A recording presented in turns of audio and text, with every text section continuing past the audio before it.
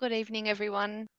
So my name's Katie Pryor. I'm the Manager of Education Programs here at the Western New South Wales Primary Health Network, and we're really pleased to be bringing you the Respiratory Health Virtual Forum tonight. This session has been a partnership webinar hosted by the Primary Health Network along with the Western New South Wales Local Health District, and we're really glad to be working together to bring this session to you tonight. Before we get started, I'd just like to acknowledge the traditional custodians of the country throughout Western New South Wales and the connections to land, water, and community. I pay my respect to elders past, present, and future, and I extend that respect and a warm welcome to all First Nations people present tonight, and welcome everyone. Thank you so much for joining us. Just a little bit of housekeeping. This webinar is being recorded and will be available afterwards for anyone who couldn't make it. All participants are on mute, so we ask if you can please use the Q&A button in your control panel to ask any questions. We're really pleased to have a GP facilitator here tonight to facilitate those questions at the end of each presentation. So yeah, speaking of GP facilitator, we're really pleased to welcome Dr. Martin Watson tonight. You may have seen Martin if you attend our type 2 diabetes echo. He's a regular panelist there. Martin has spent nearly 30 years in general practice in Bourke and then rural Victoria, and then returning to Orange, and has been working at Colour City Medical Practice for the last 5 years. So thank you so much for joining us, Martin, and I'll now pass over to you to introduce our speakers. Thank you. Thank you, Katie. Tonight's webinar will be presented by three speakers: Associate Professor Bud Nunayakara. Bud's a Staff Specialist Respiratory and Sleep Physician at Orange Health Service and Associate Professor in Respiratory and Sleep Medicine at Charles Sturt University. He's also the Medical Director of the Lab, Orange. Bud has a very keen interest in medical education and continues to be actively involved in research and publications. Bud's clinical interests are in interstitial lung disease, pulmonary vascular diseases, and chronic respiratory failure. Will also be addressed by Dr. Charles Prabhakar. Charles is one of the two local respiratory physicians based in Dubbo. Charles trained at RPA and St George Hospital for respiratory, and then undertook 2 fellowships, the first in lung cancer at Chris O'Brien Lifehouse, and the second in interventional respiratory medicine at Sir Charles Gardner Hospital. Charles has been in Dubbo since 2017 and enjoys cooking on his multitude of barbecues and beekeeping. And our third speaker is Richard Hawksworth. Richard's a senior respiratory scientist at Dubbo Hospital. He was chief respiratory scientist at Talar University Hospital in Dublin, Ireland, before he moved to Australia in 2016. He began his career in pulmonary physiology in Manchester in the UK, followed by 11 years at Guy's Hospital in London, before emigrating to Ireland in 1999. His main areas of interest are airway challenge and exercise physiology. He's a clinical skills tutor to the medical students at the Sydney University School of Rural Health, and he's consulted for several clinical trial organisations in the setting up and the running of their respiratory clinical trials units. So it's now my pleasure to hand over to Bud to deliver the first educational presentation. Thanks, Bud. Thank you very much. I'll just share my screen.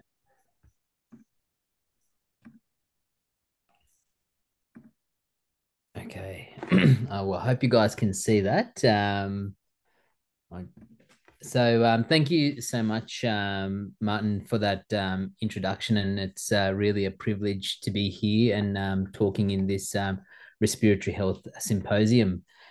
Today the talk is based on COPD, and the title is When Puffers Just Don't Cut It. So we're going to try and focus a bit more on management after inhalers, but we do want to just touch base on the basics first. So just a case study to kick us off. A 61-year-old male from Forbes, smoking 3 weeks until admission. Baseline function is poor with an exercise tolerance of only 50 meters. He's having difficulty doing gardening, does not like to shop because of breathlessness. And his deterioration has been slowly progressive. Now, 2 weeks prior to hospitalization, he has noticed worsening lower limb edema, increasing cough and sputum production with purulence. He's also complained of 3 days of orthopnea. Background of COPD, which has been diagnosed with pulmonary emphysema and chronic bronchitis, mild pulmonary hypertension, ischemic heart disease, hypertension, and osteopenia. He's had a previous exacerbation with hypercapnic respiratory failure 3 months ago, and a CT chest done at that time showed marked bullous upper lobe emphysema. He's currently treated from an inhaler perspective on Anoro Ellipta, which is a long-acting beta agonist and a long-acting muscarinic antagonist, so a dual bronchodilator. I'd say to you that this is not an uncommon patient that we would all share in the Central West. So these are his lung function tests. And whenever I've given lung function tests, the first thing I do when I'm looking at spirometry, and probably the most important thing after you've decided that the test was valid by looking at the flow volume curve, is to have a look at what we call the spirometric ratio, which I hope you can see my cursor here, but that's a FEV1 on FVC. And we look here, and the ratio is 0.33, or post-bronchodilator, it's 0.32. So what that tells is that this patient has airflow obstruction. So if the ratio is less than 0.7, we use that as a mechanism of saying that this patient has physiological airflow obstruction. His FEV1 post-bronchodilator is 52%. And you can see, compared to pre-bronchodilator and post-bronchodilator values, and I'm sure Richard will take us through how to interpret lung function tests more in his presentation, but there is no significant change. So it's gone from 1.48 through and stayed stable at 1.48. So there was no response to bronchodilators. One thing about lung function, particularly in terms of the FEV1, because I'm sure you would have heard patients referred to as having very severe COPD, severe, moderate, mild. And traditionally, that's been based on the severity of the FEV1, which is the forced expiratory volume that you can blow out in 1 second. And you can see, though there is a correlation with worsening function, the correlation is not that great. So you can see that in these patients with mildly reduced FEV1 here, in the stage 2 patients, some of them have very bad dyspnea and respiratory status in comparison to the patients which have very severe airflow obstruction by spirometric means. So if you see a patient who has an FEV1 of 35%, though we can make some assumptions about their respiratory status, you can also be fooled into thinking that they're a respiratory cripple, when in actual fact, they're coping just fine. So I think this is quite consistent with a diagnosis of COPD. And just to refresh our minds, it's a heterogeneous lung condition. It's characterized by chronic respiratory symptoms, and that includes breathlessness or dyspnea, cough, sputum productions, particularly if you have chronic bronchitis and airflow inflammation. And its course is punctuated mainly by exacerbations. Now, it's due to abnormalities in the airways, which gives you that bronchitis or the small airways inflammation, so bronchiolitis. And it can also involve the alveolar compartment, which gives you the gas exchange problems and pulmonary emphysema. Now, this causes persistent, often progressive airflow obstruction. And I guess we're moving to think about the development of COPD in terms of how a patient's underlying genetic susceptibility. Now, the most classic one that you guys probably are aware of is alpha-1 antitrypsin disease, but there are a number of other implicated genetic markers, how that interacts with a patient's environment, and how those two have accumulated over a period of lifetime. And we call that getomics, which is a pretty cool name. And the reason why time is important is if we focus on this graph here. So this is a plot of lung function, or FEV1, over time, measured from birth to I guess, over the age of 70. And you can see that people generally have their peak lung function around the age of 25. But there are a significant group of patients that never, for whatever reason, whether they were born with physiologically small lungs, they might have had some neonatal trauma or chronic asthma as a child. They never obtained full lung growth.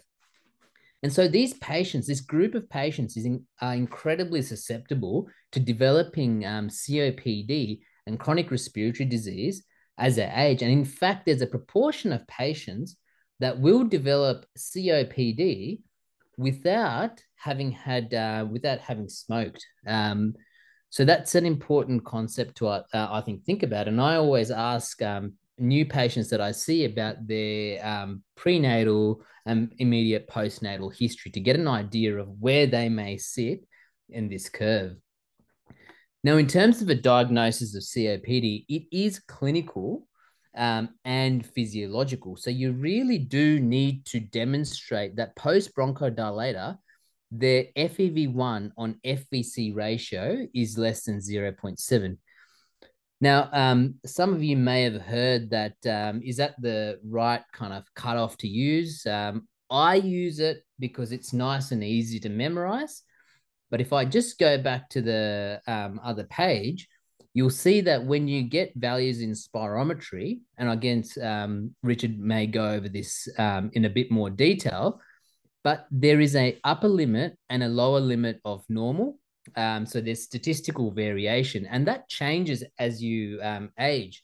For example, when you get a bit older in life, your lungs lose natural elastic recoil. So the FEV1 on FVC ratio, the normal lower limit of normal actually dips down. And you can see in this patient, the lower limit of normal is actually 0.63.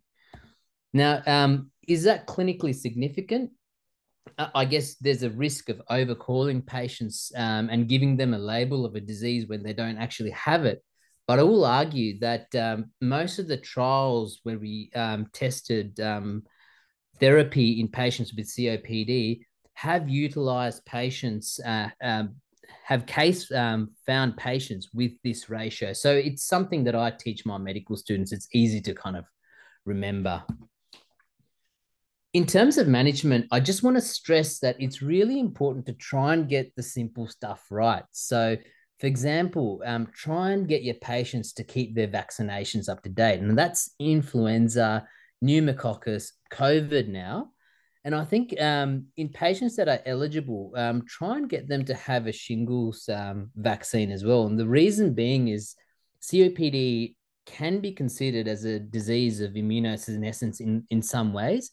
And there is significantly increased risk of varicella zoster reactivation. And shingles, as you know, can be incredibly nasty and debilitating.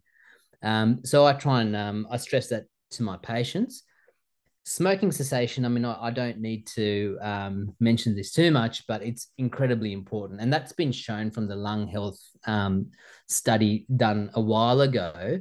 And it certainly does reduce the FEV1 reduction. And you can see that here with sustained quitters and continued smokers, that there is a significantly reduced FEV1 rate of decline reduction, which is one of the only interventions that have actually shown this in long-term follow-up. So it's a really important thing to try and get right. It also improves mortality. And again, we don't have too many things in COPD that we can help to improve patients' mortality, keep patients living longer, but smoking cessation is absolutely one of them. And in this same study, what they did was they did a brief on a 12-week smoking cessation intervention. You can see that when you looked at them long term, the people that went through this program, the sustained quitters, certainly did better. Pulmonary rehabilitation is also important, and it's something that I still haven't got my head around as to the level of access in our region. Certainly know that Dubbo and Orange, we offer pulmonary rehabilitation services, but it is something that helps reduce exacerbations, which is a seminal event in patients with COPD, as well as it's been shown in meta-analysis to help reduce mortality as well. And the timing is probably post-discharge to within 90 days of hospital discharge, where we really should try and get patients to come and see the pulmonary rehabilitation team. Perhaps there's a role for tele-rehabilitation as well. And so that they're always looking into novel ways of increasing the availability of this vital service. To just focus a little bit on pharmacological therapy before we get to some more advanced therapies, the new guidelines, international guidelines for COPD, have now tried as best as possible to simplify inhalers and pharmacological therapy based on some of the big pharma trials that have come up recently, the triple therapy trials. And essentially the way to group them is based on either symptoms or exacerbations. And the reason for exacerbation is that it is a critical event in the life history of someone with COPD. And I've got some slides that hopefully will convince you that it's important to try and prevent exacerbations. In patients that are not exacerbating, and they don't have too many symptoms, a simple bronchodilator should be sufficient. However, if they do have symptoms, either based on a MMRC score or a COPD assessment test score, now these are freely available on the net, then it's recommended that we try and maximize bronchodilation, try and maximize the amount, minimize the resistance to airflow in their symptoms, and hopefully help reduce gas trapping, which is a big contributor to their those patients' symptoms. Now, if they have exacerbations, particularly two moderate exacerbations, now a moderate exacerbation here is defined as an escalation of therapy which is performed at home, so either corticosteroids or antibiotics, or one leading to hospitalization. And that's a severe exacerbation. If you have a patient that lands in hospital due to an exacerbation of COPD, that's a severe exacerbation. They've suggested starting with dual bronchodilators because there's certainly a wealth of evidence that supports the use of dual bronchodilators in this setting. But if they have a signature where they're eosinophilic, so if the blood eosinophil count is greater than 300, which is on the full blood count, if you look, it's greater than 0.3 within a 12-month period, then it is these patients where you should be targeting them with an inhaled corticosteroid. The higher the blood eosinophil count, the better. And probably the result of eosinophilic inflammation, the benefit for ICS happens probably about greater than 0.15. And there is a gradient of response. So the higher the eosinophil count, the better the response to triple therapy. The other thing to realize is there's a recommendation to use a single inhaler therapy. And as you know, that there are multiple single inhaler therapies, all of which none of them have been studied head to head. They never will be, as none of them want to be proved to be inferior, but they all have their individual benefits. So again, if we're going to have a look at triple therapy, where we're adding the inhaled corticosteroid to long-acting bronchodilators, and just one quick thing about bronchodilators, if you're going to use a bronchodilator in patients with COPD, it has to be on the background, on the backbone of a long-acting muscarinic antagonist.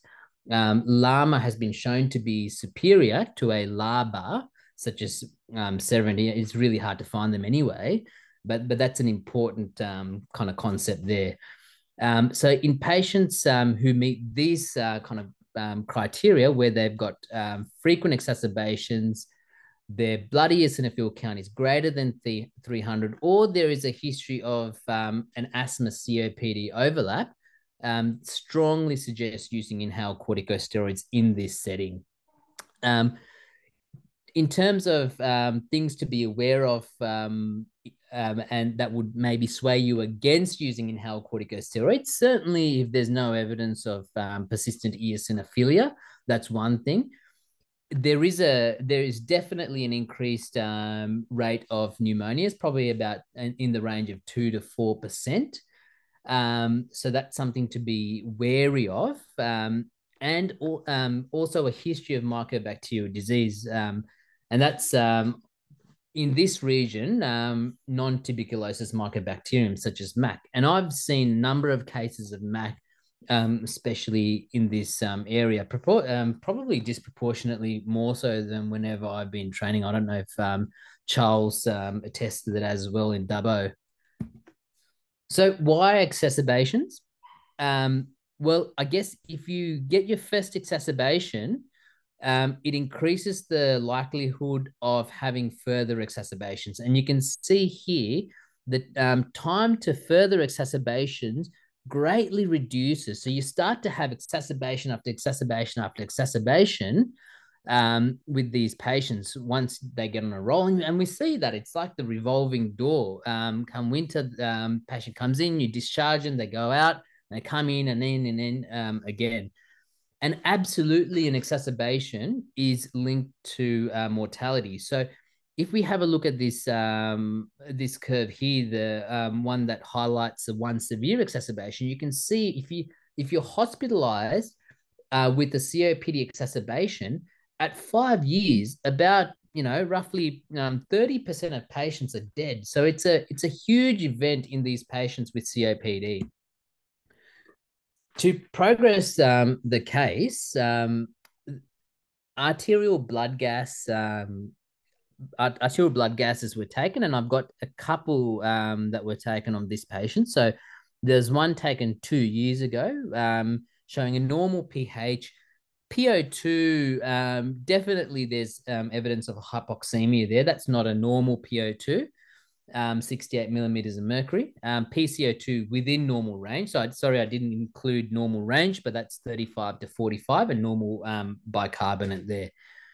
Now, during this patient's hospitalization, you can see, and I think, I hope this is clear, that this is a acute respiratory acidosis with the pH dropping below 7.35. So this patient has acidemic, and that's driven by the elevated PCO2 level here, which is 65, which is greater than that upper limit of normal of 45.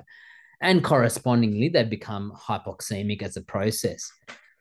And then I've got another blood gas after this patient was treated. And we'll go through what kind of treatment that we give here in terms of advanced therapy. But right before discharge, and you want to do a blood gas, especially if they've had a bad exacerbation with hypercapnia, you want to do a blood gas right before discharge when they're in a semi-stable state, to see if they qualify for home oxygen. You can see here that their PO2 is 54, PCO2 is 59, and their bicarbonate has gone up to try and compensate for that slightly elevated PCO2. So the pH is normalized. So I guess a couple of questions to answer. One, would you consider home oxygen in this patient? And this patient has quit smoking 3 weeks ago. Do they qualify for home oxygen? What is the evidence? So we'll try and answer that question. And also, does this patient qualify for non-invasive ventilation? When would you use it? Should we discharge these patients using it? And I want you to think about some of the practices that you may have in your rural hospitals. So focusing on non-invasive ventilation, acutely, if this patient has acute hypercapnic respiratory failure with respiratory acidosis, and I'd argue that this patient did, that is certainly a grade 1 evidence-based recommendation that this patient should have non-invasive ventilation. Improves mortality, reduces the need for intubation, reduces treatment failure, and that's been shown in a number of studies. It can be done in an ICU setting, which is probably the most common way that we do it here. Or if you have a respiratory ward with nurses that are trained in using NIV in troubleshooting, it can certainly be done on the general ward. And there've been some nice randomized controlled trials, mainly based in UK and Europe, that have proven that to be the case.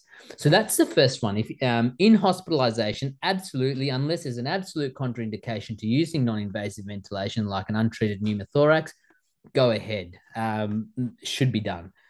Now, another question is, should I be discharging this patient with this blood gas, raised CO2, on home NIV? Now, the evidence is that no, you shouldn't. So these patients, 50% of them, if you give them enough time, about 4 weeks, their CO2, their gas exchange slowly improves.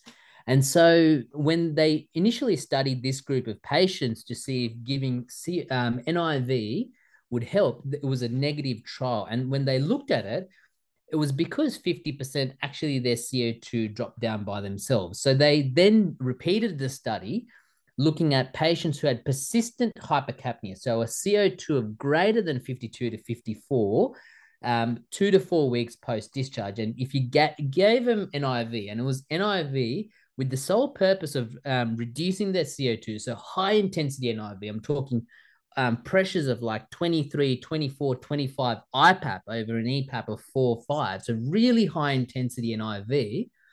In that group of patients who had persistent hypercapnia post-discharge, there was a significant reduction in time to first presentation. And also, if I see a patient as a stable outpatient, haven't had exacerbations, but they have gas exchange issues such that their PCO2 is 52, then in that group of patients, there is an indication to use non-invasive ventilation.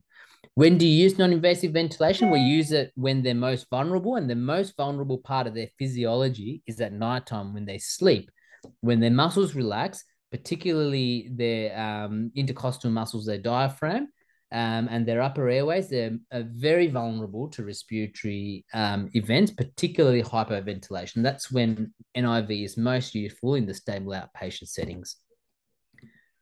In regard to oxygen therapy, in this patient, their PO2 was 54.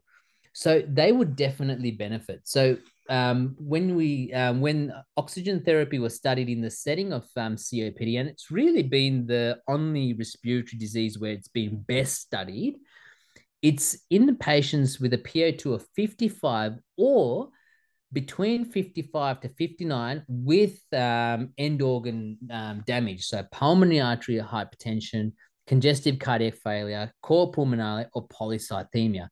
In that group of patients, long-term oxygen therapy, not just nocturnal oxygen, not just nighttime, not just as needed, long-term oxygen therapy, so over 16 hours a day, has been shown to improve mortality. And you can see that in 2 of these trials, the survival curves are significantly different. And actually, interestingly, the time that in which they separate is around the 12-month mark. In this trial here, the MRC trial, it was actually after 40 months that you start to see a proper separation in the mortality trials, in the mortality. So the patient needs to be using it. One thing I often get asked is, should we be giving oxygen on a palliative care grounds? Well, the answer is, if they're not hypoxemic, then probably not. So oxygen therapy for patients with on the palliative care pathway is only of benefit if they're hypoxemic. So I wouldn't use it unless they're not unless they are very hypoxemic. There's no role for isolated nocturnal oxygen, and there's also no role for patients that with COPD that have moderate resting hypoxemia, so an oxygen between 88 to 89 to 93, and they also severely desaturate. So we all see these patients, they walk, the oxygen levels fall to 80%. There's no role for long-term oxygen therapy in that. And that's been looked at too. In the interest of time, I won't go through some of the physiology behind this, but in patients admitted to your ward with COPD, keep their oxygen 88 to 92%. Now, that's just not in chronic retainers. I would argue that that's for all comers of patients with COPD. That's a very safe oxygen rate because that will maintain delivery of oxygen to the vital tissues. The last thing I want to focus on is some of the further things that we can do for our patients. And this is not in the acute setting, this is more in the chronic setting. And COPD, by and large, the breathlessness that occurs with COPD is really due to the effect of hyperinflation and gas trapping that has on their mechanisms of breathing, their pulmonary mechanics.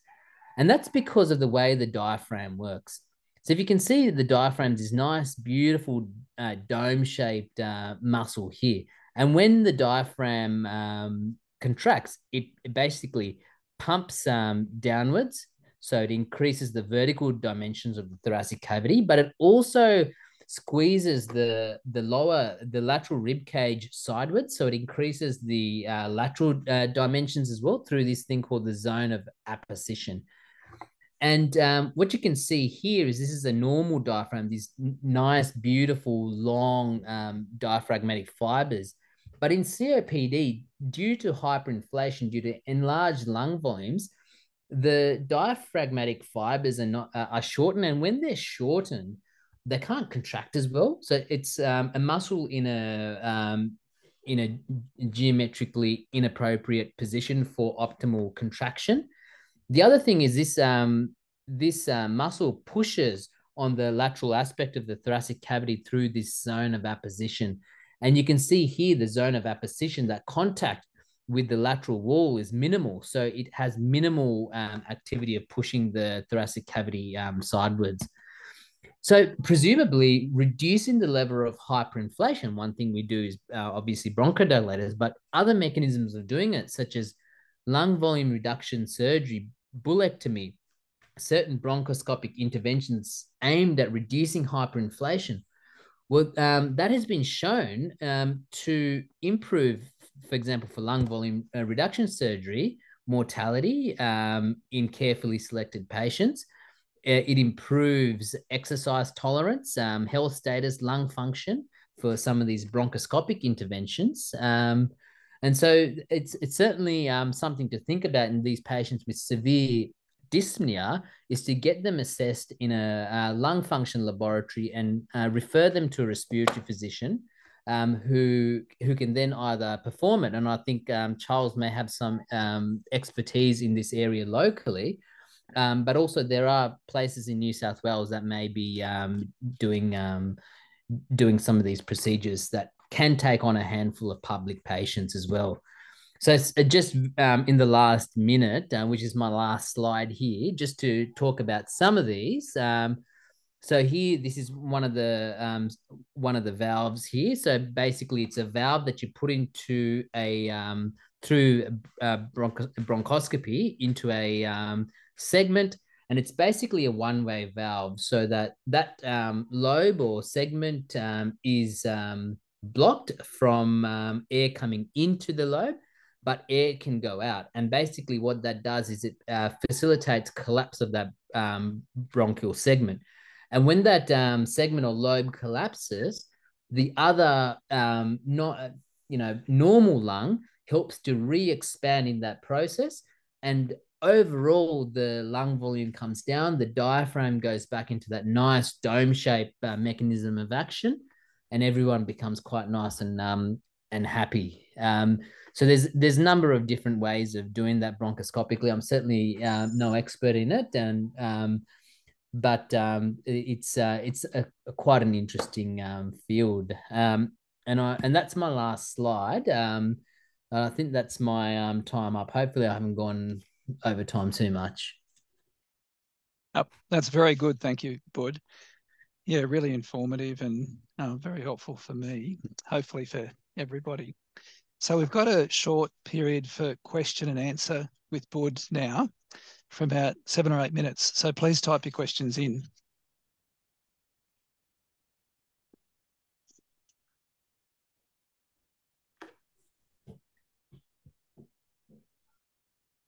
So the first one here is, thanks, great points.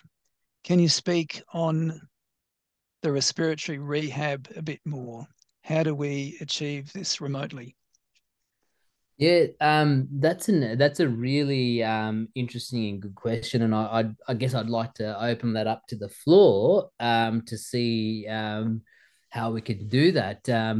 This I mean, undoubtedly, there is very strong evidence to support pulmonary rehabilitation, and that's evidence-based pulmonary rehabilitation with a 6 to 8 week course program with education, muscle strength training, aerobic training. And there's really good evidence. It's probably cost effective based on economic analyses as well. In terms of how do we achieve that in the remote setting, that's a really interesting question. And I think I suggest that probably the best approach there would be some kind of tele rehabilitation service. Now, I'm not really up to date in my evidence in regards to,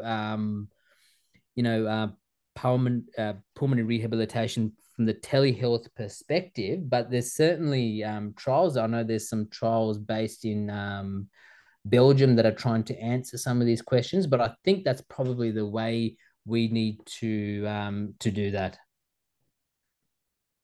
Thank you, Bud. Thanks, Margiana, for the question. Christine Willis says, great, thanks.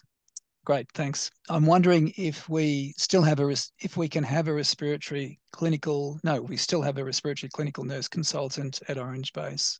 Yeah, thanks, Dr. Willis. So yes, so we have two respiratory CNCs or CNSs at Orange Base Hospital. They helped me out immensely. We run a public CPAP titration clinic for severe OSA, and they basically run that under my supervision. They do spirometry, ABG 6-minute walk test. They perform education, and also they run the respiratory chronic care program. So they do home visits to patients within the region. So we have two. As with any area, we probably need more, and we need more dedicated services. We need an acute respiratory nurse for the wards as well. They're very stretched for time, but they do an amazing job, and they've helped myself and Dr. Singh out immensely here. Thank you. And Tim Jones asked, is the raised eosinophil count due to allergy, or is there specific eosinophilic inflammation in COPD?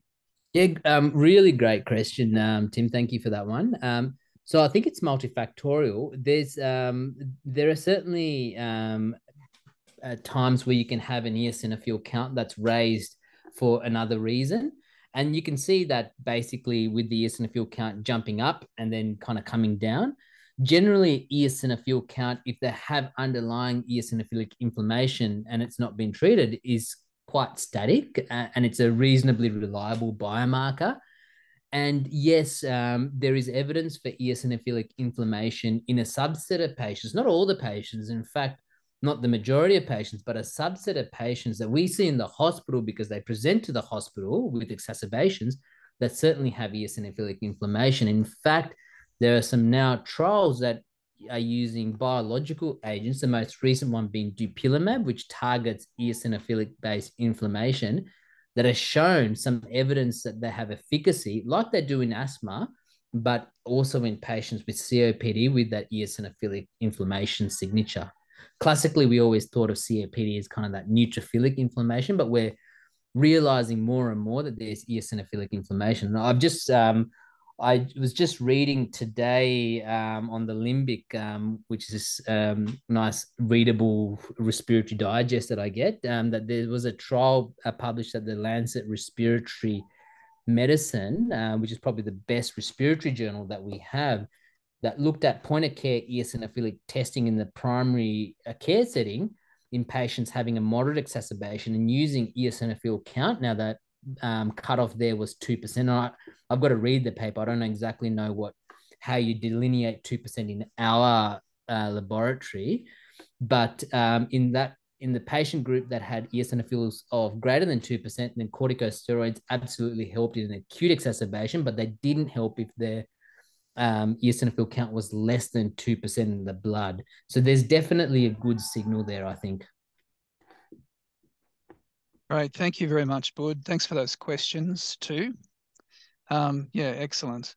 We'll move on to Richard. So yeah, we welcome you, Richard, to present. Thank you. Thank you. So let me just share my screen.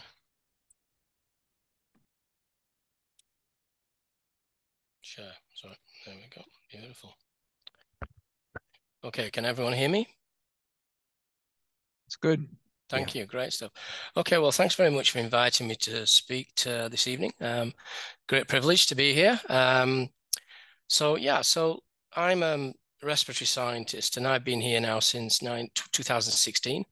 And this talk is really about what services that we can offer here in Dubbo, and to a certain extent in Orange also. So it's sort of like a mirror image to most of the tests that we can offer here. Okay, so the first thing I noticed when I arrived here was how big the place is. And this is just a picture of our sort of local health district.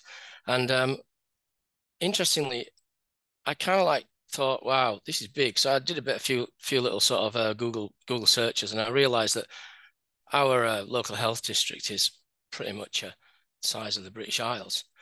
And being at the time the only respiratory scientist in the region, it's quite a kind of like a wow factor that it's like being the only scientist in the British Isles. So that was quite an eye-opener. But essentially, before I arrived, there was quite a few sort of like what rudimentary kind of respiratory services for spirometry, and in some places, some 6-minute walk test facilities. So before I arrived, essentially patients, if they could take the time, have the money, have the resources to actually go get tested, they would have to go to Sydney. And this basically like a facility, this gave a good reason for a lab being set up in Dubbo. And then this year, Bud has set up his, along with Dr. Singh, his lab in Orange. So I wish them all the best. So this is our lab at the moment. It's in a brand new part of the hospital. We're delighted to be out of the old pan room in the men's ward of the old hospital. And as you can see, it's super clean. It still is as well. This picture was taken about 12 months ago. So just to give you a little bit of a guide around the lab, in the corner there, we have a whole body plethysmograph, and that basically does the workhorse of the lab. It does all the tests. To the left, we have our sort of specialist tests, which are our exercise kit, and I'll talk a little bit more about that shortly.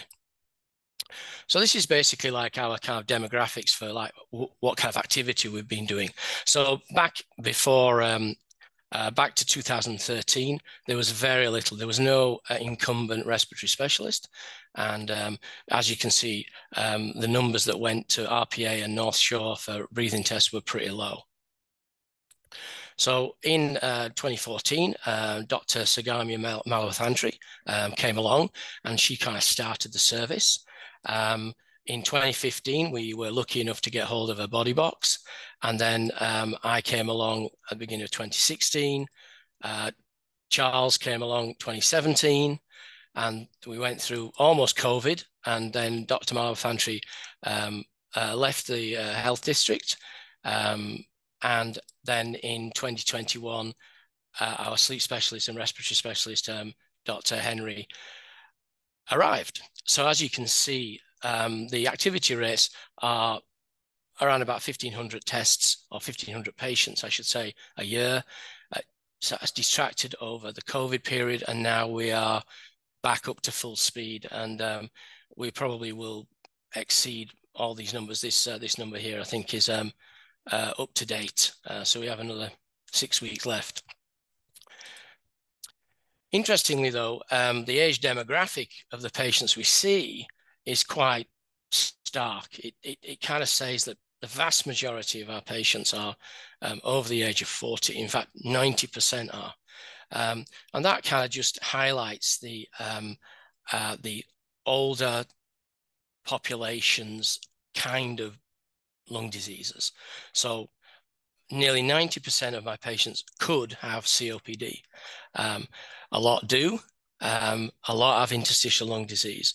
Some have asthma, but as you can see at the lower end of the H scale, this is primarily asthma land, and in some cases, cystic fibrosis land for the pediatric population. So this is our referral sources. So obviously we have our incumbent respiratory specialist, Charles and Henry.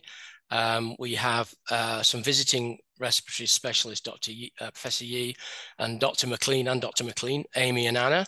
And we have external respiratory specialists from Sydney, and indeed even Bud and Dr. Singh send patients to us who are living in the area. We do an awful lot of testing for the anesthetic department, and then we have our other medical colleagues who send us patients to look at tests, look at lung function in response to treatment that they're giving. So the oncologist would be very keen on patients who were undergoing a bleomycin treatment regimen to look at lung toxicity in terms of that treatment. And then we have the usual cardiac, the rest of the actual medical, because everyone can be breathless, irrespective of their other comorbidities. And then we do quite a lot of work for the pediatric teams, Dr. Fitzgerald, Dr. Asquith, and Dr. Fabros, and they're great supporters of our service. And then more importantly to most of our audience tonight is the GPs. Patients usually turn up to the GP's first instance, and as a result of that, they are the first port of call. So I'll talk a little bit about how we do this, but the GP Direct Access program, I think, is really sort of like central to getting community chronic disease management the forefront of respiratory in the community. So these are just a list of activities that I kind of do. Most of them are testing, but I do teaching, not only to the patients in terms of just educating them as best I can, but we do medical students and nurses. Obviously, lots of administration, which I now have resources, separate resources to achieve. And we do a little bit of research here and there, and clinical trials are probably we're hoping that maybe that will develop in the future. So obviously we get patients who have got everything. So really kind of like maybe we should just call it lungs are us. You know, we have a huge range of different respiratory conditions that we look at, and our job, or my job at the moment, is to choose the tests that are the most appropriate to the actual to answering the question. So along with Henry and Charles, we kind of like look at the most appropriate tests to do to answer the question that's been asked. So just mention this bottom one, occupational screening. Occupational screening is a test that is for patients who probably are not patients, but they are wanting a job in a high-risk environment, such as mining, if they want to be firefighters, police force, military, ambulance, paramedics. So these are patients who get people that are sent to us to just get a baseline assessment of their breathing in order for them to pass the medical. And certainly with COVID, a lot more came to us than did in the past. So what kind of tests do we do? Well, the cornerstone of respiratory physiology is spirometry, and that's essentially why it's available in lots of places. But as we know, spirometry is very easy to do badly. And I think that that's the key focus on certainly my service, is to ensure that spirometry is done to the best possible standard. And also that the bronchodilator assessment that usually is associated with spirometry is done to a high standard, so that the information we give back to the clinician, the GP or the specialist, is the truth, and they can use it with confidence going forward in their ongoing management of the patient. Another test we do is transfer factor. That essentially, in layman's terms, is a test to establish how good the lung is at sucking oxygen up. So if you imagine the lung as an upturned tree, we have the branches and on the tree, and that's assessed through spirometry to see how big those branches are and how many there are of them. Transfer factor looks at how many leaves you've got on your tree. So if you've smoked, then you may have less leaves than if somebody hasn't smoked. I showed a picture of our whole body plethysmograph. Whole body plethysmography is a really good test. Going back to what Bud was saying about hyperinflation, this is a really good test to see the level of hyperinflation that's actually in the lung. And the higher it is, the more the work of breathing, the more the perception of breathlessness. And that is something that can be therapeutically reduced with the necessary medications. Lung volumes by gas dilution. We have the facility here, but why do gas dilution when you've got plethysmography? It's just another way of looking at lung volumes, such as total lung capacity, residual volume, and functional residual capacity. We can also measure through our body box facility muscle strength. Muscle strength is useful when we're looking at patients with neuromuscular conditions like motor neuron disease. We can also introduce supine spirometry as well through our couch we have, and that allows us to just look at the diaphragm involvement in terms of the ability to shift air in and out whilst lying down.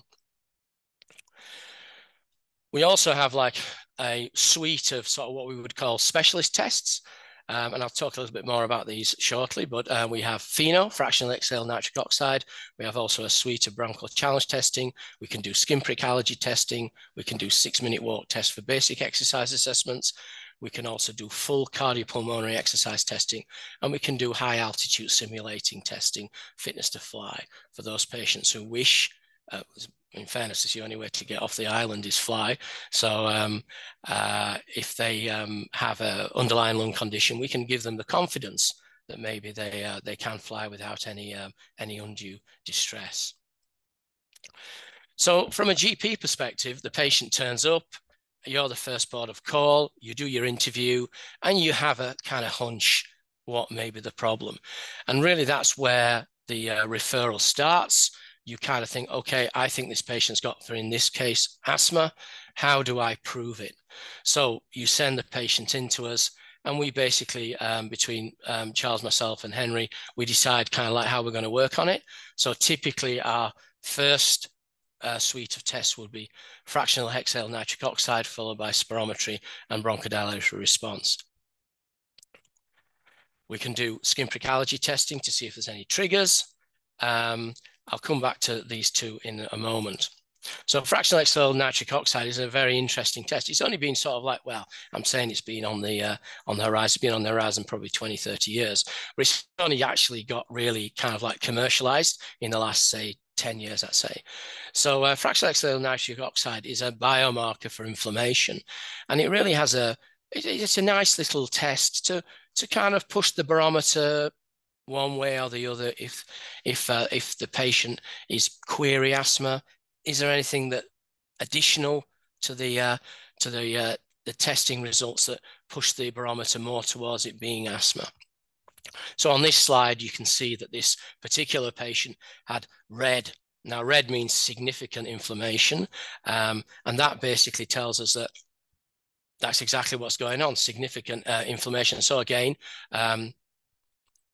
would a anti-inflammatory be the appropriate medication for this patient? And certainly in children, this is a nice test to do with kids. It's quite straight. It's like an RBT test. So people have seen it on the television and maybe sometimes had to do it themselves, hopefully not. But in any event, they're able to do the test. It's quite easy to do. And it allows the pediatricians to maybe feel as though, is there a need to put them on inhaled corticosteroids if there is no inflammation there? So essentially, as I said, it assists in diagnosing of asthma and patients with maybe eosinophilic inflammation. It kind of gives you the insight into whether or not to actually prescribe corticosteroids. It's also very useful for uncovering uncompliance. I had a patient in the few weeks ago that she was still breathless, Symbicort, two puffs twice a day. And it was only when, and high levels of pheno. And I said, what's going on here? So anyway, eventually I asked her, how did she take us a Symbicort? And she showed me, and it was like taking a GTN spray. She just opened her mouth, sprayed it in twice, and that was it. And I said, do you not inhale? And she said, no, I was never told to.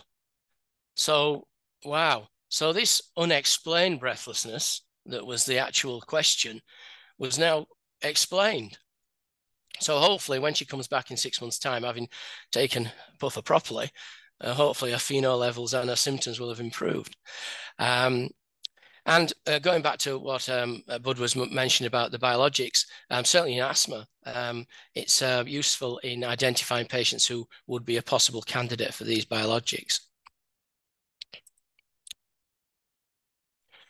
So when we get patients in who are potentially asthmatic, we have two types of people. We have ones that come in with symptoms, and what we can do is we can give them a reliever, and we can try to make them asymptomatic.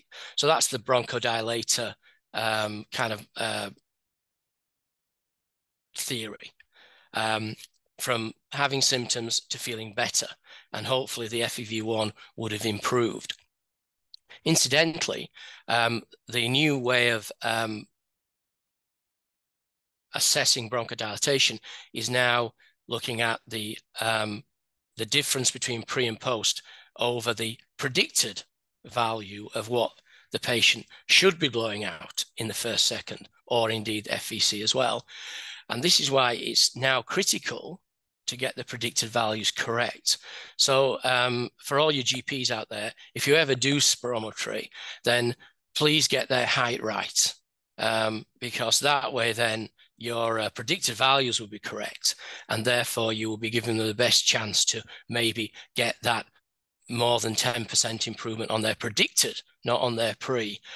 So that's maybe just a take-home message in that respect.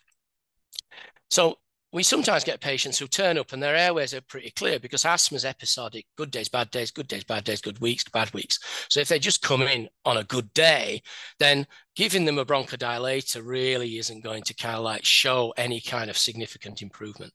So what we do with these patients is maybe on a separate day, we may basically then introduce them to a restrictor. And the idea of that is to recreate symptoms such as chest tightness, wheeze, cough. And that will give us an indication of whether or not they are susceptible to these restrictors. And the restrictors we use are methacholine and mannitol. So this is kind of like what we kind of term a provocation model. So basically, like in asthmatics, patients show an increased bronchial hyperresponsiveness, and introduction of corticosteroids will normalize their hypersensitivity or hyperreactivity, I should say, and that basically like improves their symptoms. So we use bronchial challenge to assess whether or not the patient has increased bronchial hyperresponsiveness. Typically, though, usually we use bronchial challenge as a way of ruling asthma out. And therefore, the underlying medication that they're on should be removed, with the caveat of potentially increasing their Ventolin usage. So we're clear then that there is no confounders to the response. So we don't want them on a steroid, in my opinion, for weeks before they do the challenge, because we don't want a false negative. We don't want them to have a normal response, and it's only because they've been confounded by the fact that there's still inhaled steroid in the system. So another way of basically like looking at asthma is if somebody is not able to come to Dubbo for a challenge, or they don't want to do it. Some patients basically find the notion of getting wheezy and having a bit of an asthma event not to their liking. We can look and we can exploit the diurnal variation that we see in certainly in lung function. So here's a slide basically showing that a normal, they have diurnal variation. The best is allegedly 4 o'clock in the afternoon, the worst is 4 o'clock in the morning. But with asthma, we have this exaggerated morning response. And this can be sort of exploited to a certain extent by using what's called a peak flow diary card. So we, as you see on this thing, we have untreated asthma, we have up and down, showing, morning dipping. And when we treat them, we can see that their peak flows improve and the variation decreases. So again, it's another way of getting to the diagnosis. So that's asthma. A lot of my patients, however, have basically lung disease. So basically COPD or interstitial lung disease. So really we do spirometry, but then we move into the other kind of like fancy tests. So we do transfer factor to establish, as we said, the ability to suck oxygen up. And that's useful, certainly in the diagnostic phase. Maybe it's not as good in the surveillance phase. There are other more exercise-related tests that I think predict the progression of a disease rather than transfer factor. We also have our lung volumes, which I think is fantastic in terms of just looking at hyperinflation in people with COPD, gas trapping, and also basically in the interstitial lung disease, the reduction in total lung capacity that occurs with the progression of that disease. As I said, we can also do sort of like the 6-minute walk test. We can also do incremental shuttle tests, but the 6-minute walk test seems to be the exercise of choice. And then we have our respiratory muscle strength. Sometimes, obviously, as a patient becomes more hyperinflated, their inspiratory capacity reduces, and that basically gives them a lower inspiratory muscle strength, certainly. And certainly that is important in the choice of inhaler, because it's very, very important that when we choose an inhaler, we choose the right inhaler for the patient. And then obviously looking at the sort of end product of ventilation, which is blood gas, but obviously a non-invasive version will be oximetry. And we can do that as well. So we can do that either overnight or during the 6-minute walk test. So once when we moved into our new facility here, we got a hold of a bit of money, and I thought, I'd love a CPET machine. This is really kind of like the premium kind of test that you can have in a lung function lab. So this is one of our a very, very, very fit physios, and he was kindly posed for our photo there. But as you can see, it's quite a sort of complex test. It involves ventilation, ECG, blood pressure, pulse oximetry. So when do we do these sort of what we call integrative cardiopulmonary exercise testing? Well, normally in a respiratory field, it's to explain why you're still breathless when your lungs look okay, your heart looks okay, what else is going on? So it's a really good test for maybe teasing out other pathologies.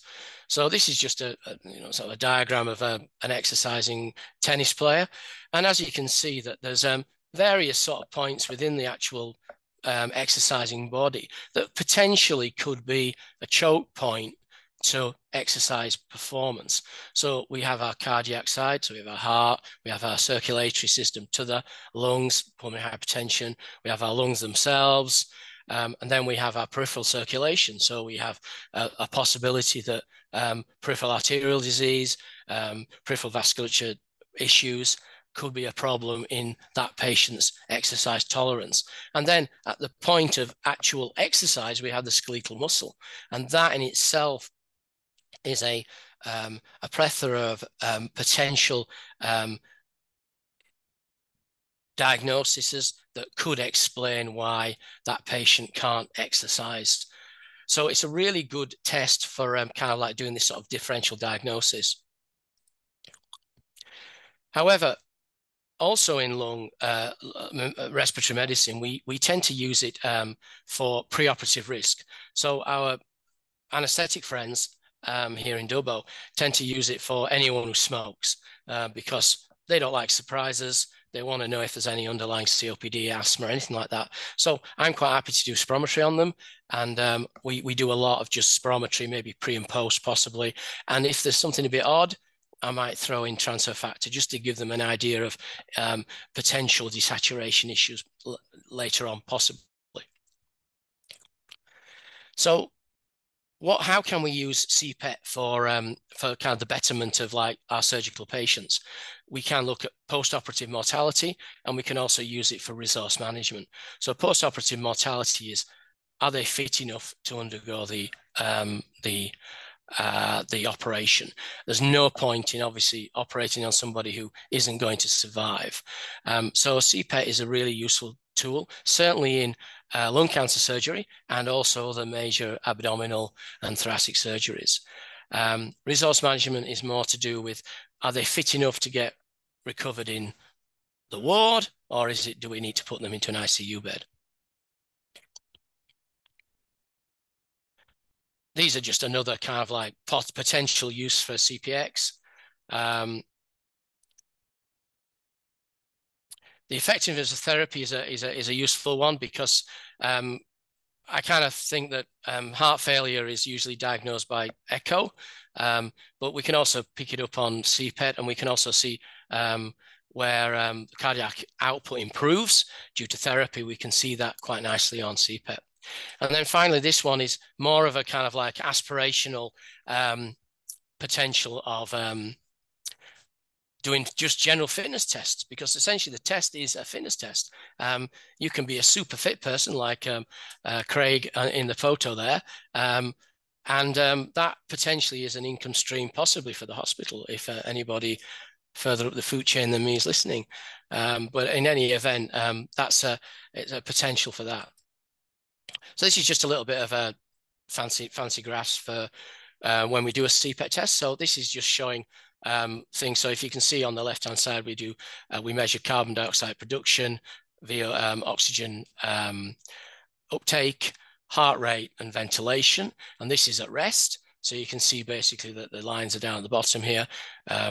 Heart rate 75, ventilation 10 liters a minute, no problem there at all. Respiratory quotient 0.92.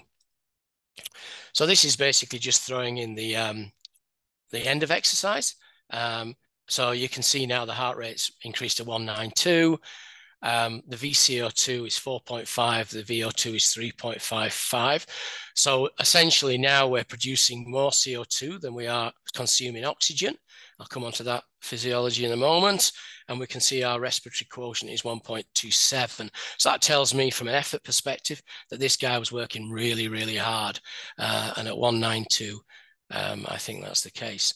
And his ventilation is up at 136 liters a minute.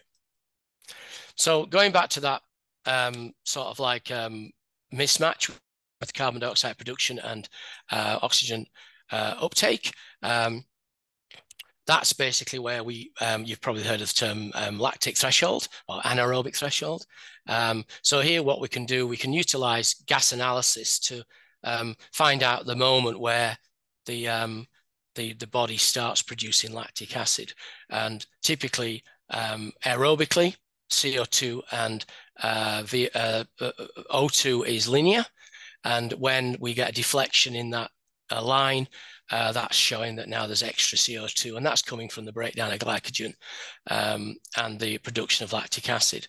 So we can look at the deflection point, and we can kind of like put a value on it. So if we stick that in the curve on the graph, we can see that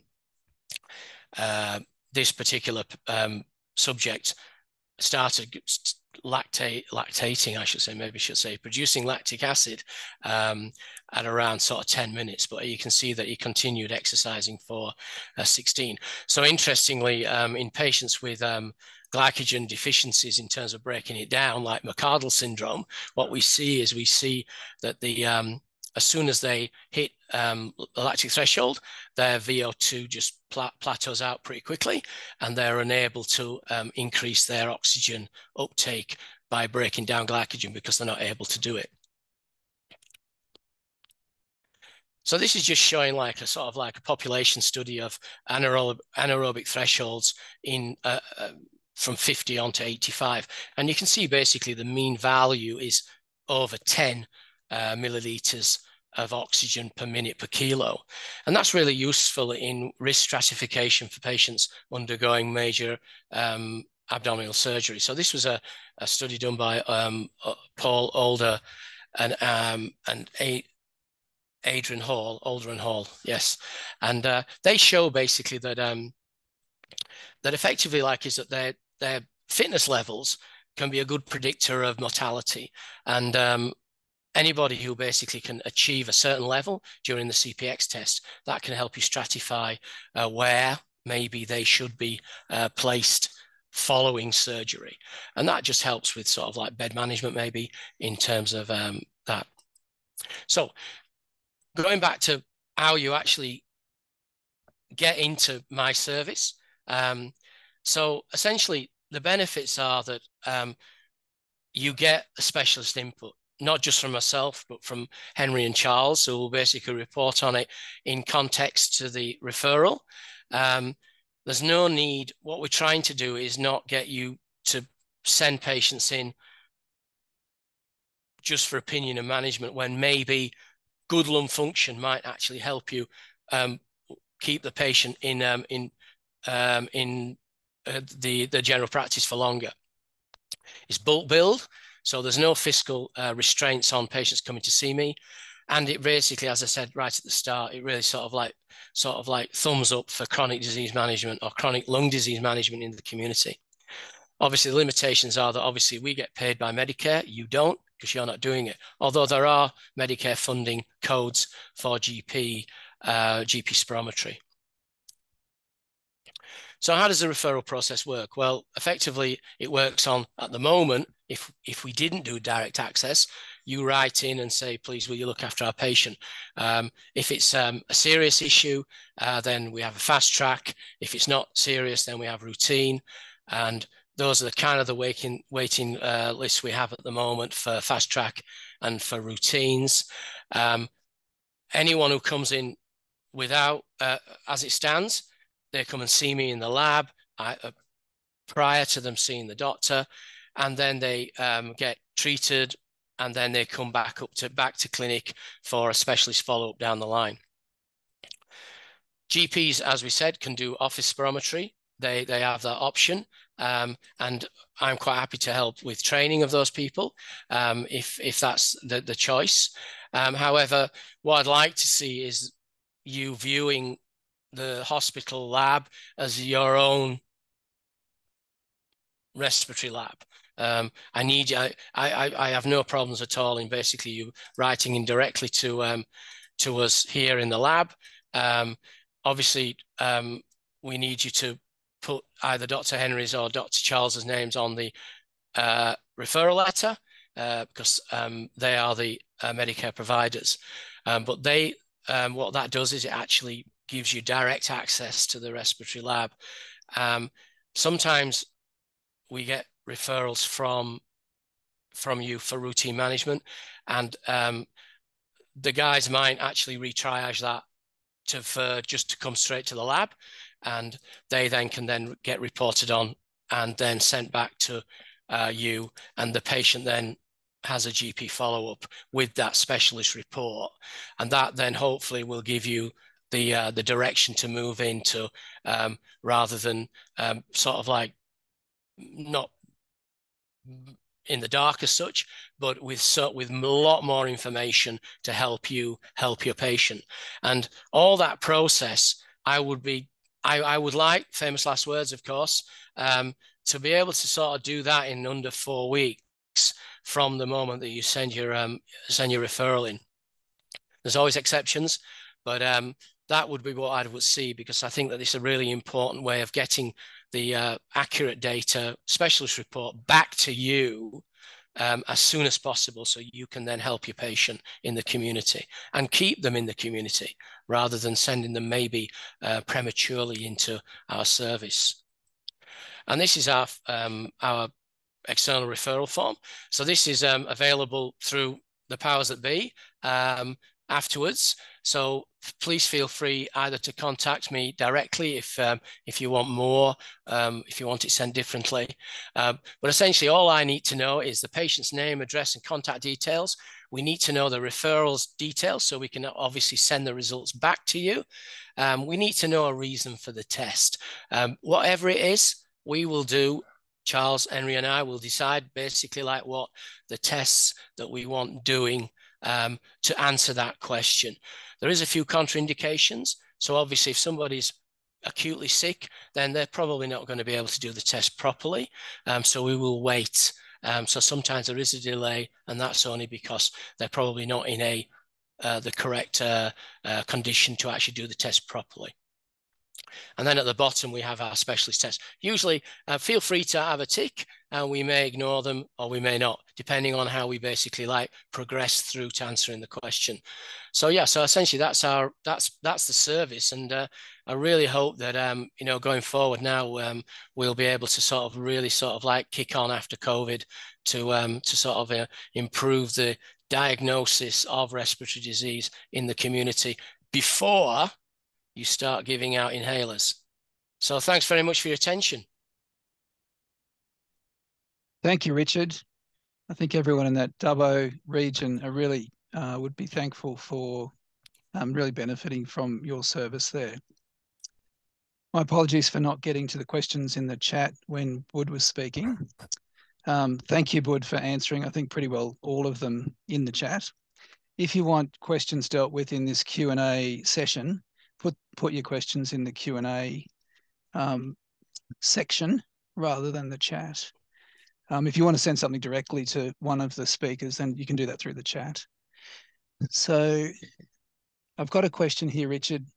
Are patients to phone your service to book their lung function tests, or are they supposed to wait to be contacted by the admin staff? Well, I have now admin staff available, so probably wait to be called. Before I had this extra resource, I probably would have said phone. Now, at the end of the day, it doesn't matter. The most important thing is that if the patient really wants the test done, they will take ownership and they'll get it done. So I have no preference. The most important thing is that the referral gets dealt with as soon as we can. Thank you for that.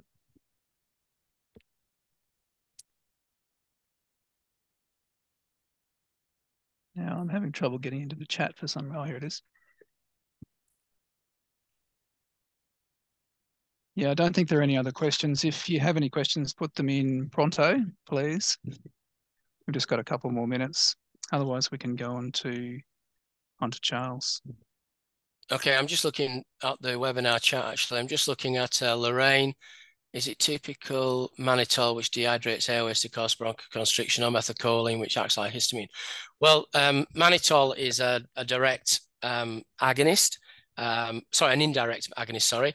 So that sort of works in a kind of like a mechanistic way to cause the airway to contract, whereas methacholine is a direct stimulus to the airway. So effectively, methacholine, if you give them enough of it, they will cause you to get wheezy. But we're looking at a physiological relevant dose range for methylcholine. With mannitol, if you ain't got asthma, you won't wheeze. So that's why it's such a good kind of test. The only downside to mannitol, in my experience, is that it is a cough promoter. So certainly if patients are coming with cough as their primary symptom, I don't like making people cough to the point where they are uncomfortable, and in a lot of cases, the quality of the spirometry is compromised. So spirometry is the end parameter. If we can't get good, honest spirometry, then it kind of like negates the test a little bit. Let me just have a quick look. We've got a couple of other questions, Richard, in the Q&A. Yep. Do you have any preferred patient education resources? Well, only what I can yarn with them when they come in. I tend to sort of explain to the patients the tests we've done in terms of spirometry, transfer factor in the terms of the upturned tree scenario, and also the hyperinflation state. And I think if I do it in plain English, and because I'm English, I'm pretty good at that, and therefore I can get a message across to them that they kind of understand what's happening with their airways, and more importantly, why they're taking their medication. And that is a useful tool as well, because if they buy into the program, then I think that their adherence to the medication is improved, definitely. I think the question might refer to, Alice's question might be about patient resources, like on a website or written resources. All right. I'm well, sure. Look, I mean, the Lung Foundation, the Asthma Society, I mean, they're all out there. You're right. We probably could get some leaflets, but yeah, it's a resource issue, I would say, to get these things in and done. But it's a point, and I'll note it, and we might get some in, because in Ireland we had the Irish Lung Foundation that basically that gave us lots of pamphlets on all the respiratory diseases. So I'm sure there's something similar here in Australia. Sorry, Alice is just saying to help people prepare for testing. Right. Okay. No. Usually it's not, and it's never really been a problem. I explain to them when they arrive what we're going to do, and yeah, I mean, usually lung function testing is pretty standard. It's non-invasive, really. Obviously, if they're coming for a more invasive test, then we'll speak to them personally before the test. But you're quite right. I mean, yeah, I mean, maybe we should have some literature, but at the moment we don't. Thanks for answering that. And the last brief one is there an age limit? No, but usually there's an age limit on the downside, actually on the younger side. Typically spirometry you need to understand instructions.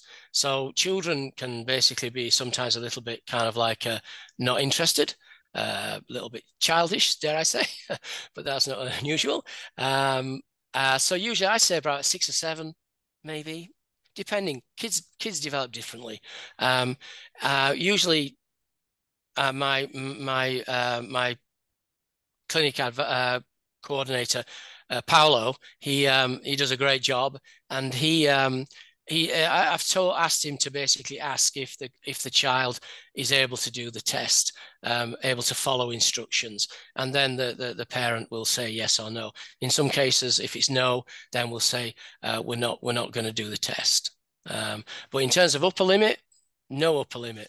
I mean, I've done patients over 100 years of age, and so and you'll be surprised. Some really elderly people can do the test so much better than a 30-year-old, you know. Well, thanks very much, Richard. My pleasure. Thank you. We'll go on to Charles. So please welcome Charles to present the final topic for this evening's program, bronchiectasis. Thank you, Charles.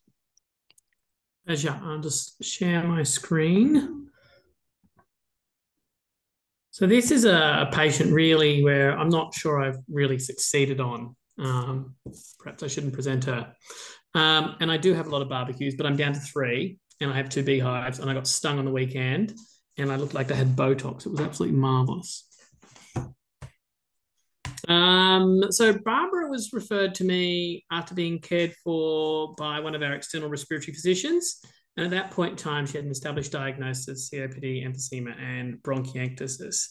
Her care has been a little bit fragmented by both her, what was the phrase that Joel used the other day, lack of personal responsibility, and the fact that she keeps on seeing various locums, either my wife is having babies and I'm taking paternity leave, or she was, anyway, so she's seen by various locums along the way. And that sort of interrupted her care. And then COVID also shut down some clinics for a while and she got lost to follow up for that as well. But her initial CT from 2012 demonstrated emphysema and bronchiectasis. When she first met me, she had pretty severe lung disease, an FEV1 of 0.9 litres at 41%. And she had a significant eosinophilia. And that suggests maybe a component of reactive airways disease, or perhaps like Bud was talking about, it's just an indication that she'd benefit more from inhaled corticosteroids if she frequently exacerbates. She had an unusual CT, and I've got that on the next slide, with extensive central lobular nodularity and the established bronchiectasis. She had a sputum culture positive for sensitive Pseudomonas. And because I was quite worried about her with all these changes, I bronched her as well, and we found Pseudomonas and staph. I eradicated her staph, and I did attempt to eradicate the Pseudomonas, but I didn't probably push on for long enough with the eradication therapy, and we failed, which is also not surprising because Pseudomonas is very difficult to get rid of. And when you look at the next CT scan, you'll see how much volume of disease she would have had. She was quite hypoxic when I met her, and I commenced her on home oxygen. And given her frequent exacerbations, I commenced her on azithromycin for exacerbation prophylaxis, mostly for bronchiectasis. And in fact, most of her care is focused on her bronchiectasis rather than her airways disease, or COPD and emphysema. Bronchiectasis fits with airways disease. So here you've got her CT scan just sort of picked randomly from different heights of the lung, and we've sort of got in the wrong order. So we've got this CT scan. This is the upper portions, mid portions, lower portions, and towards the bases. And you can see that there's emphysema, there's little black holes, there's clear bronchiectasis, you've got dilated airways here, and we'll go through the diagnosis of that, multiple dilated airways here, and then there's just dots. There's like dots everywhere, tree and bud changes, very much just absolutely everywhere, just horrible looking lungs. In 2019 and 2020, she had multiple courses of both IV and oral ciprofloxacin for recurrent exacerbations, or not IV cipro, but IV Timentin or cefepime or whatever I was throwing at the time, and then transitioned over to oral, got oral with the GP. I tried her on hypertonic saline and nebulized antibiotics, and she didn't like those, and so they didn't continue. And in fact, I even sent her for a percutaneous lung biopsy because I was just so concerned about this nodularity. I didn't understand what was going on. I really wanted to see under the microscope, well, not me personally, a pathologist, and it just showed a non-specific inflammatory infiltrate. So it didn't really help her at all. This is her 2020 CT scan. You can see that there's more dots and more, like this is all tree and bud changes. These are the ones. I don't know if you can really appreciate it over the projection. And there's more dilated airways. It's bronchiolectasis. So more bronchiectasis, but more of the terminal bronchioles. So everything was getting much, much worse. 2021, COVID, we lost her to follow-up, didn't see her for a while. 2022, she was seen by my locum again in mid-2022. She was worse. She was on dual bronchodilator therapy, and I didn't know whether an ICS would benefit her or not. I didn't feel like she was getting a lot of COPD exacerbations, but everything was mostly bronchiectasis. But she did have the raised eosinophils. She'd fallen off the azithromycin trolley, so we started that on her again. And in fact, I referred her down to Professor Lucy Morgan in Sydney at Concord Hospital for a second opinion. Second for me, third after she'd already seen the other respiratory physicians. Fourth, fifth, I'm not sure what we're up to. And this is just a CT scan more recently. You can see now, you can really see this beautiful tram tracking over here and here. There is more lung destruction. Here we're developing into cystic bronchiectasis. You can see these sort of or varicocele dilatations over here. 2023, she'd had recurrent exacerbations and ended up in hospital and was started on NIV and ICU. And after the second exacerbation within a 4-week period, I think it was, we commenced her on domiciliary NIV, which seems to be holding her out of hospital. Now, I referred her, as you can see, back to Lucy in 2022. And again, Barbara really hasn't taken a lot of positive steps to trying to get down to see Lucy. Every time she came into clinic, I'm like, have you called Lucy? Have you tried to speak to her room, seeing where your appointment is? Oh, no. Oh, they called me once. And they said they'd call me back. And she just was very passive in this sort of a process. She finally saw Lucy, who told me that she had severe progressive bronchiectasis. She wasn't sure of the cause either. Her more useful statements were that she needs a lot more aggressive sputum clearance. And that's because Lucy felt you could see a lot of sputum plugging, and I perhaps haven't picked good slides to demonstrate that, and suggested the addition of doxycycline as a rotating antibiotic in addition to the azithromycin as a prophylactic antibiotic to try and reduce her exacerbation frequency. And there is some data suggesting when used with beta-lactams in Pseudomonas, it can actually stop spore formation of the Pseudomonas and keeps it more sensitive. So it's a useful addition. So later on, I really didn't think she was suitable, but I did speak to St. Vincent's for a lung transplant workup. Barbara was very eager for this. She didn't want to die. And again, I don't know why I said never sent down. Never went down, I think is what I wanted to say. So they reviewed the referral and they said that she wasn't appropriate. She was a little bit too old. There is quite poor outcomes with bronchiectasis-associated transplants.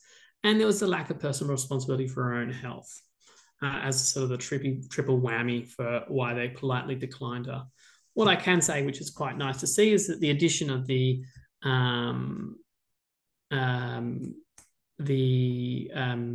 NIV seems to have reduced her exacerbation frequency.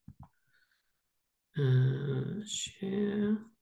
All right. So what I'm talking to you today about is non-cystic fibrosis bronchiectasis, which is a different kettle of fish to CF. And the data is actually can be opposite in certain ways. So what is bronchiectasis? It's abnormal and permanent dilatation of the segmental airway. It's likely due to neutrophil-mediated damage. So the immune system is attacking something and there's airway bystander damage. It's associated with loss of cilia. So they're the little hairs that beat to move mucus north out of the lungs. Goblet cell hyperplasia, the cells that produce mucus, and obviously epithelial wall damage. And you can see on the sidebar there, side picture, what it looks like. There are 3 types. There's cylindrical, varicocele, and cystic bronchiectasis. So you've got the normal airway. You can see it tapering down here. Cylindrical bronchiectasis, the airway loses its taper. Varicocele bronchiectasis, you start getting dilatation of the airway in like varicose veins. And then cystic, the process gets worse and you get this marked destructive. And then you can just imagine how big this is and all the phlegm and bacteria and mucus just sits in all these as an air fluid level in these areas, and they just cannot clear this pus out of their lungs. So how do you make it? Well, you've got to have the symptoms. So a chronic cough ideally with sputum production, but may not, can often be dry. And you've got to have the abnormal airways on the CT scan. So what history do you take from the patient? They're talking about recurrent respiratory tract infections, lower respiratory tract infections, although you may want to consider sometimes upper respiratory tract infections, especially if they've got ciliary dyskinesia syndromes. And then you're thinking about your CFs and your cartilaginous syndrome patients who may have that and you haven't diagnosed it yet. How much phlegm they produce and what colour it is normally. How does it affect them? What is their dyspnea and how far can they walk? Have they coughed up any blood? Any previous antibiotics that they may have used? Did they get wheezy with it? Risk of tuberculosis, because this can be a common cause of severe bronchiectasis. And in fact, I've just got a new TB patient last year who now has quite severe and almost just complete destruction of the left lower lobe from a misdiagnosis of TB. Any chemical exposures that might have damaged the lung. Your cleaners out here seem to want to mix bleaches and acids together and they're producing chlorine gases, and it's quite toxic to the lungs. And do they have chronic cough and signs of reflux to go with that? What do? Well, this is what my baseline investigations are. Bud can pipe up in the chat if I've missed anything. I check the immunoglobulin levels, particularly the subclasses as well, and I may check the vaccine response if I'm a little bit worried about it. I will do the CF gene if I think it's appropriate. So I have a 40-year-old lady I recently, well, about 4 years ago now, diagnosed with CF bronchiectasis as a 40-year-old after she presented with recurrent chest infection and had upper lobe bronchiectasis on the CT scan, which is very unusual. I'm obviously going to do a sputum culture, and I make sure I do that at least yearly, and prior to any exacerbations, I'll also repeat it, and I'll send it off for the full gamut of tests. AFB, not looking for tuberculosis so much, although it's always fun to find, but looking more for mycobacterium, non-tuberculous mycobacterium such as MAC, or like things like Mycobacterium coloniae. I may look for alpha-1 antitrypsin, especially if they've got significant emphysema. Rheumatoid factor, if they've got a lot of sputum plugging, ABPA screening, allergic bronchopulmonary aspergillosis. I'm obviously going to do some imaging to confirm it. And the reason why I've written MDCT versus HRCT, the HRCT is the gold standard for diagnosis, but it's probably not so critical in the 21st century, as every CT scan has a HRCT component available. I'm sure you've looked at PRP and Loomis imaging, and they've always got the 0.9 or the 1 millimeter cuts, and that's a availability of a HRCT. And so you don't need to dedicatedly order a HRCT. Keeping in mind that a HRCT has one purpose, which is to look at the parenchyma structure of the lung. It's not a better CT. It's not while the name is high resolution, it's a bit of a misnomer. There's no higher resolution than a normal CT scan. And in fact, on the old HRCTs, you could miss small nodules, as the CT scanner used to skip 1 centimeter levels. Again, modern CT scanners, that's not true. But if you're looking for a lung cancer, a lung nodule, you just want a CT chest with or without contrast. If you're looking for parenchymal lung diseases like ILDs or bronchiectasis, then HRCT is what you should be ordering. Some patients with ciliary dyskinesia or suspicion of ciliary dyskinesia, you can do ciliary motion samples. Now, this is significantly unpleasant. The patient has to go to Concord Hospital. It's not so unpleasant that, although our country patients don't like travelling to Sydney. But they have to get a live mucosal biopsy done, which apparently is quite unpleasant. And then that's put under a confocal microscope with Lucy and her lab staff, and they look to see the ciliary beating under the microscope. So they're looking for nice coordinated movement and not discoordinated movement or absent ciliary. And obviously, we're going to do lung function testing, spirometry, and really we should be doing full lung function testing with Richard, or at Bud's lab if you're in Orange, Bathurst with Bridget. So radiology. So you're looking for tram tracking, and I'm not sure if this projects very well, but you can see down here at the base there's a little thickened airway, and my sidebar is hanging over the thing, so let me just move you out of the way. Yeah, so I think that's what we're talking about there. So some tram tracking just down here, there's some subtle tram tracking over here, and probably a little bit just here as well, so that parallel airway. Definitely, actually, there's a great one just there. So if you can see in the upper lobe, that parallel segmental bronchus airway, that's classic tram tracking.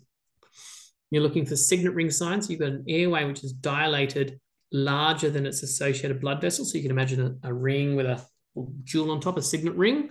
So that's what you're looking for. This is obviously quite marked. And up here, you can see a bit of tree and bud change, and even some bronchiectasis right there. So you've got a little signet ring sign here. There's your blood vessel, and there's your airway. Tree and bud changes, again, of course, we're only going to show you the most gross pictures. And this is just fantastic tree and bud change. But it might be a lot more subtle than that, like we showed, or more scattered and diffuse. Airway wall thickening. So we've got here, and let me just move my sidebar, apologies. You've got a little bit of airway wall thickening, a medium amount of air wall thickening, and then a lot of air wall thickening. And that's just a sign of inflammation. And then retained secretions. And I do like these photos. You've got obviously cystic bronchiectasis, and in the bottom of that, you can see these air fluid levels. And just disgusting amount of phlegm. You just want to make sure the patient coughs. You just want to make them cough. It's just so much.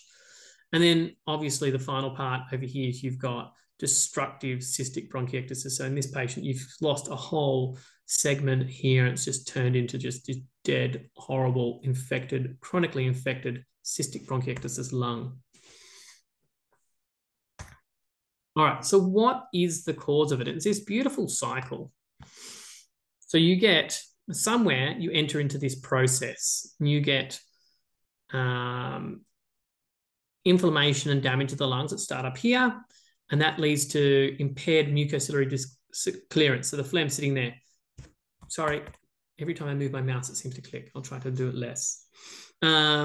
Those dead bacteria release destructive things and activate various parts of the cleanup process of the lungs, which causes more damage to the lung, perhaps even mucus plugging as well. You get more phlegm sitting in the lungs, so then you get more bacteria living in the phlegm. That leads to more inflammation. You get more activation of neutrophils and macrophages and leukocytes and all the other kind of cells that come along and attack them. They release more chemicals, and that further damages the airway. And so you get bigger damaged airway, and you get bigger damaged airway, and you get bigger damaged airway. And each time you do that, you get more and more phlegm sitting in that airway, and more immune system activation, and more damage to the airway. And it just keeps on going. And, then you've got your escape route here, early death. So what are the causes? I mentioned reflux in your history. So you're going to look for recurrent aspiration and reflux. And that, depends on who you believe is as a strong driver or less strong driver.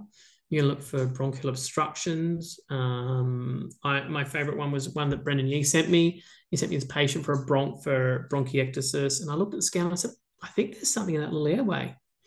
And I went in there and there was this little orange thing in there. And it was quite brittle, and I took it out and I sent off to the lab, and it came back as starch.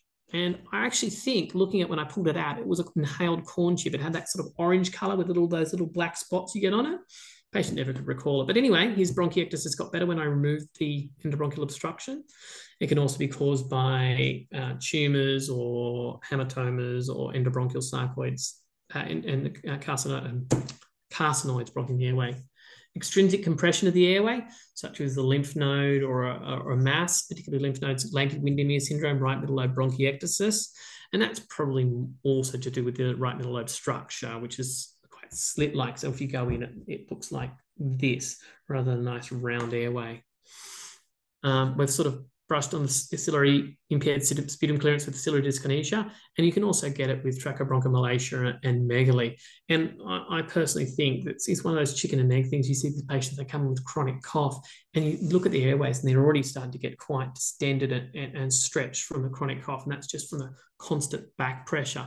And how much is that from bronchiectasis driving the tracheobronchomalacia, and from the chronic cough and the driving the tracheobronchomalacia, and how much is the other way around is very hard to know. But certainly it's one of those things I do try and get on top of in the chronic cough patients. There is a reason to treat it, or at least control it, although we all know how much I love chronic cough. Immune paresis, so low IgG levels, defective common variable immune deficiencies, things like that. Obviously HIV, we always like pointing a finger. CF, whether it's typical and non-atypical. Some infections, I've touched on tuberculosis. Pertussis is the other common one, but any severe lung infection can lead to TB. Allergic bronchopulmonary aspergillosis, it's a quite an interesting disease. It's associated with an allergic response to aspergillus, and we prove that with both an IgE and an IgG specific titer, or you can do skin prick testings, which Richard, actually, I don't know if Richard does aspergillosis. I should ask him one day. And it's associated with asthmatic patients quite strongly, or cystic fibrosis. And it's one of those diagnoses, if you make it outside of one of those groups of patients, you've really got to question whether you're doing the right thing. And smoking. What do people grow? Well, at the top, you've got the 5 most common different bugs they grow: Haemophilus, Pseudomonas, Strep pneumoniae, Moraxella, and Staph aureus. And then obviously you're going to grow Mycobacterium aviums. So I shouldn't say Mycobacterium, non-tuberculous mycobacterials, and aspergillosis are the other common things you look for, but you look for all organisms when you culture these patients. Most underlying causes of bronchiectasis are untreatable. Obviously, if they've got an IgG deficiency, you're going to replace it with IVIG. You're going to remove the foreign body, but otherwise, it's pretty hard to actually treat the underlying cause. And so most of the treatment focuses on symptom and exacerbation control. And as Bud said, especially exacerbation control, because exacerbations are associated with lung function decline, and lung function decline and exacerbations associated with death. So I removed the foreign object. So this is a drawing pin I took out of a patient's lung. He was a taxi driver in Perth. He was sitting at the light. He was cleaning his teeth with the drawing pin. And the light changed. And he put his foot on the accelerator. And he had the most horrible teeth. I remember they were tied on with a little red string. I just want to send him to the dentist. Open compressed airways, that's a little bit more controversial, but certainly if you can, that may be of benefit by removing the extrinsic compression. Stents are more likely to cause problems. Treat reversible causes of chronic cough. There are 5 treatments: asthma, certain drugs, chronic infection if you can get on top of that, reflux, and postnasal drips. You want to try and get on top of those if you can. Treat the ABPA. So thankfully, with our new drug mepolizumab, well, it's not right new now, it's a few years old, if we can get patients onto that, then we can get their ABPA under quite good control. And it's usually pretty easy to get them under control on that. Give them IVIG, treat their TB, obviously, and treat their reflux. So when you want to treat the exacerbations, you're going to look at the patient and not the numbers, not just if they're a little bit tachycardic or hypotensive. You're actually looking to see if they're coughing up more phlegm, rather than just them turning up, knowing they've got bronchiectasis and they're a bit more unwell and saying it's the bronchiectasis. You want to make sure you're treating the right infection. With bronchiectasis, it's very possible just to get ordinary pneumonia in a different load than their bronchiectasis. And so you're trying to work out whether they've got pneumonia or just a simple exacerbation. Always send a sputum culture off if you can before you start them on antibiotics. Look at their previous cultures to guide your antibiotics. So if they've grown Pseudomonas in the past, then you are going to want to use anti-pseudomonal medications. So there's an exception to that, which I'll get onto in a second. If they've grown Haemophilus in the past, then treat the Haemophilus while you're waiting for the sputum culture to come back well. If they're well, then you can use oral antibiotics. And I've said avoid fluoroquinolones because, and I've said consider ciprofloxacin cautiously, because you will drive resistance to ciprofloxacin quite quickly. And typically within 1 or 2 weeks, you'll get ciprofloxacin resistance to the Pseudomonas. If they are pseudomonadously colonized, then you only want to use tazocin, cefepime, or ceftazidime, and that, or meropenem nowadays, and that's what we're going to be doing in hospital. You want to aim for 14 days worth of treatment, oral or IV. My son would like to come say hello. Daddy, I'm not close to time. Well, you have to go and lie in bed because I've got to finish this talk, okay? I'm not even close. Well, go get a book and sit on the lounge and do a puzzle book. Apologies. Chest physio is really important. We used to do, especially at RPA with our CS, we used to do a lot of manual chest physio, and now we're focusing more on the patients doing chest physio using devices or other techniques. My personal bugbear is the use of steroids. No studies have looked at the use of steroids in bronchiectasis. They don't seem to work. So please, come on, Finlay. Go read a book as well. So don't use steroids unless they're having a concomitant exacerbation of airways disease and they're wheezy. So if they're having asthma, if they've got ABPA, or if they're having a COPD exacerbation on top of that, then you can use the steroids. But if they've just got your standard bronchiectasis exacerbation, then please don't use steroids. If they've got a non-tuberculous mycobacterium, they're going to have to come see one of us about that, because it's going to take, it's difficult to treat. You've got to work out when to treat it. Is it the MAC that's causing the problem, or is it, or the MOT that's causing the problem, or is it the other bugs in there?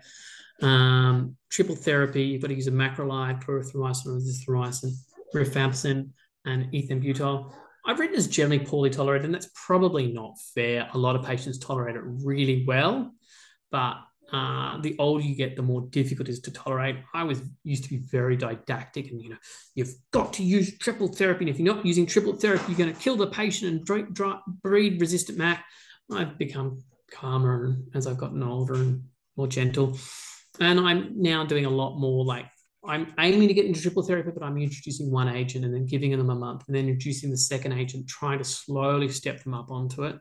And I'm trying to use more, I'm looking at using in some of my more resistant patients or patients poorly tolerated, using some of the newer antituberculous medications like Videlaquin or protonamide or clofazimine. And the lab in Westmead seemed to like my idea and are running some tests on my patients for these kind of tests, these kind of bug resistances now.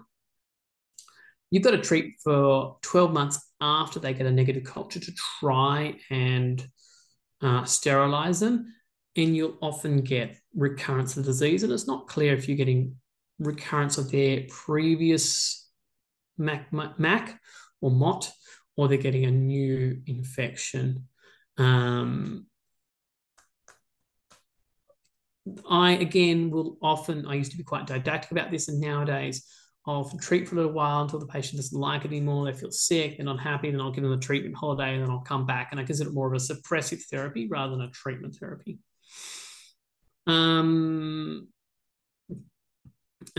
So ABPA is, you need that pre-existing diagnosis, cystic fibrosis or asthma. You want to demonstrate this positive aspergillus response. You want to have see sputum plugging, and you want to see elevated eosinophils as well. And this is the old treatment, steroids at 0.5 milligram per kilogram for about 3 months.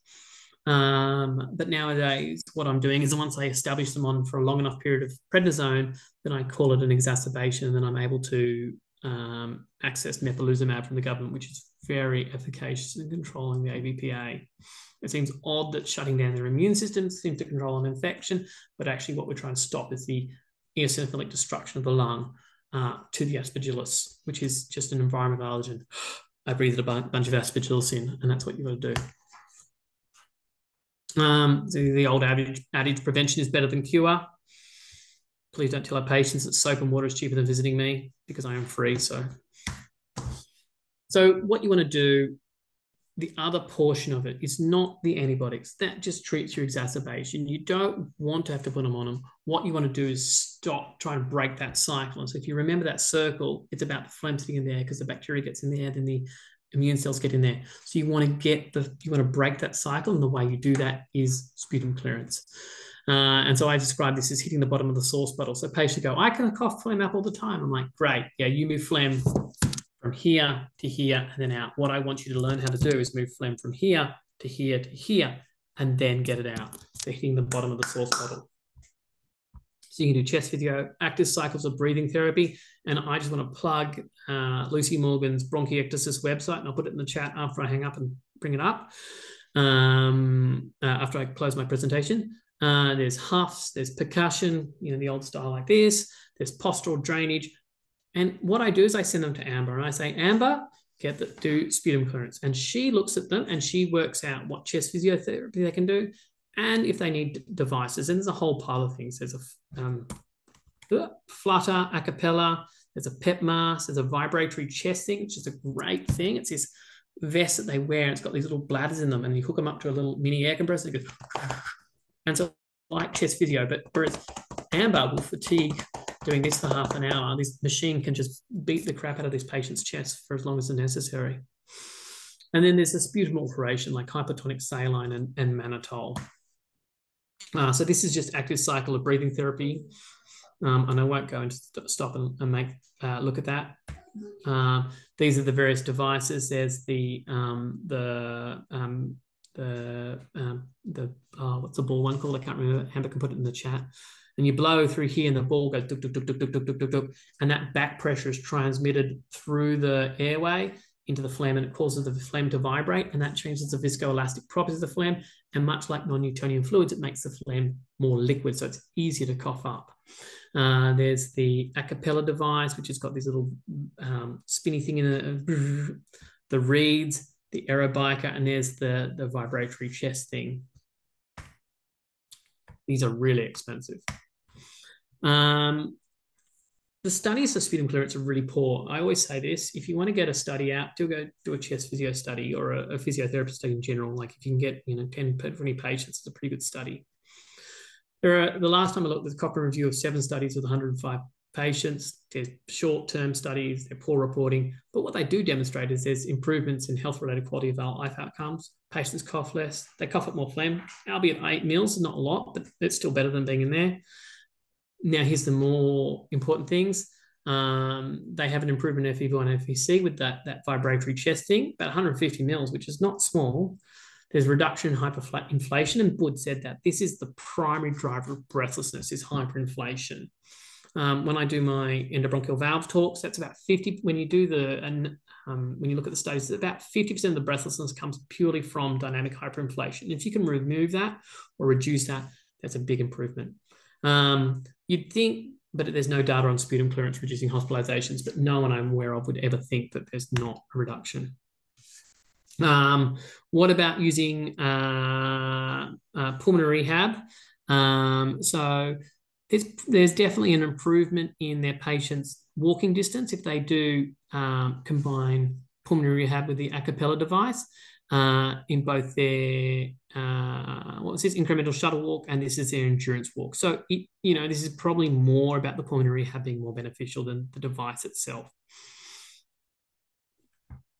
Here you can see that there's no change. How do we read this again? So the group using a cappella device, there's no change in their FEV1. There's no real change in their FVC. And, I think this is probably unhelpful, but there's no change in their respiratory muscle strength testing. No significant change. Hypertonic saline. So Prof. Bai was one of my mentors at RPA. He was a CF consultant, and he noted, well, actually his patients noted and told him that one of them said, when I go surfing, I notice that I cough up a lot more phlegm. And we know that exercise and surfing is quite an aerobic activity, increases sputum clearance. And so, but he thought maybe there's more to it. And so he did a study where they nebulized hypertonic saline, so 3% salt solution versus sodium chloride, normal saline, and demonstrated a significant improvement in their sputum clearance. So that's how hypertonic saline came about. So you can see here, there is a bit of a change in their FEV1, not a lot, but again, enough to be happy, and in their FVC as well. So they're moving more air and they're moving it quicker. There is a significant, like here, look, this is their SGRQ score. So you can see the minimum clinically important difference is between 2 and 3. And so the normal saline group is in the light blue, and the hypertonic saline 7% in this study is over here in the blue, and they're going 14, 15 points. This is huge changes in their symptoms, in their impact scores, and their total overall scores. So this is just absolutely amazing. Again, similarly with their sputum clearance and ease of sputum expiration. So this is the sputum weight, how much sputum they coughed up. So you can see more sputum was coughed up with hypertonic saline. The visual analog score for the ease, so the lower number is better. So it was significantly easier to cough up. There was no real change in their FEV1 and no real change in their FVC in this particular study. And then the sputum viscosity again, isn't it disgusting what we measure? Hypertonic saline, the sputum was thinner and easier to cough up. Again, they can access that through the hospital pharmacy, but we have to be prescribing it. Mannitol's probably not as good as hypertonic saline, but it did result in delayed exacerbations, which is good, but didn't reduce their frequency exacerbations. So once you're exacerbated, you just kept on exacerbation. And the SGRQ score did not fall as much. Macrolides, this was like the big thing when I went through as my training, was the introduction of macrolides to exacerbation prophylaxis. So using 500 milligrams of azithromycin 3 times a week in those patients that were exacerbating. That's much like the inhaled corticosteroids data for COPD.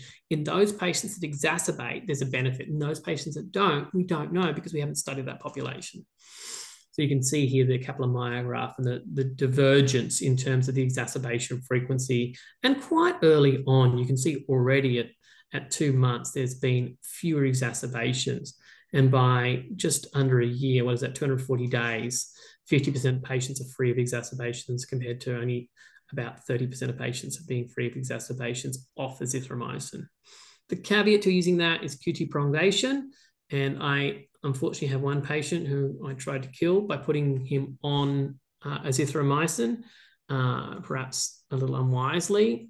He was supposed to come back for an ECG, and actually he did. And he didn't have any QT prolongation, but he presented a week after that with torsades de pointes, and he was on methadone and some psych agents on top of that. And so he had QT prolongation, quite embarrassingly. Charles, we're just about out of time. Oh no, I've got to speak faster. And you grow resistant organs, which is bad. Nebulized antibiotics, they don't really do that much, but they do reduce the coliform count. Pulmazine kills people more often, so it works for CFs, but it doesn't work for non-CFs.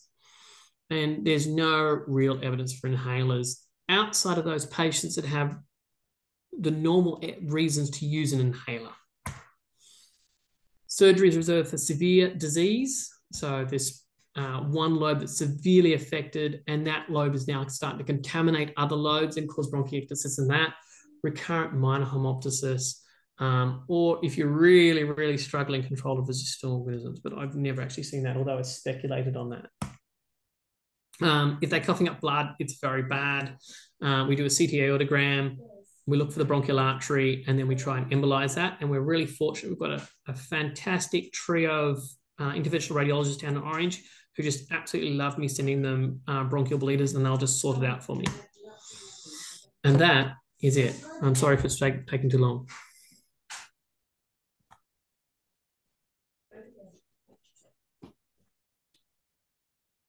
Oh, I can't hear you, Martin. I'm sorry if you're talking. Sorry, thank you very much, Charles. I hope a fair bit of that can stick in my head and for the rest of us as well.